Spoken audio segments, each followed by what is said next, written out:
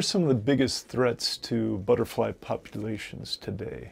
Habitat destruction is still an important thing that's a threat to butterflies today. But we're starting to see declines in butterflies even in protected areas, even in areas where the habitat is being taken care of. And there are a lot of hypotheses at the moment, but I think we're still trying to learn the relative contributions to some of these things.